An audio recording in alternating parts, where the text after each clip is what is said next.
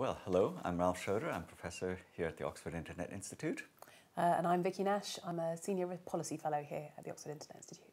Okay, and we're here to tell you about our course that we'll be jointly teaching in Michaelmas term, which is called Social Data Science Foundations. And I guess a good way to start what the course is all about is just by saying very quickly what it's not about. It's not going to be making you into social scientists, and it's not about methods.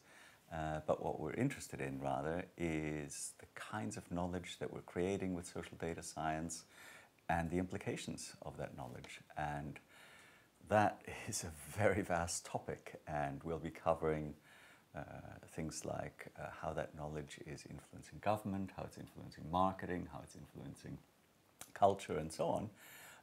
And we're going to structure it by having a series of debates, because there are lots of controversial topics in this area.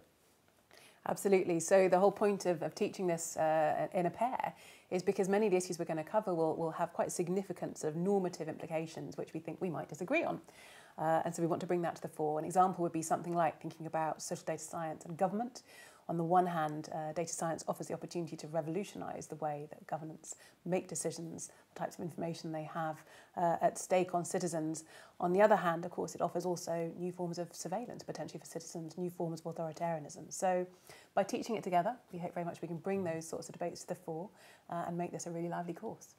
Do you want to say something about assessment as well? Well, we're going to have lots of debates, and we're going to have lots of individual case studies. So you'll be working with very concrete cases from one week to the next.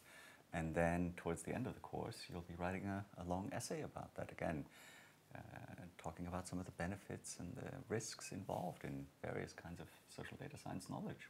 Absolutely. The aim overall is really to give you a sort of deep and critical understanding of the role of social data science and its place in society. So we hope you'll enjoy the course. And it's going to be fun and very exciting.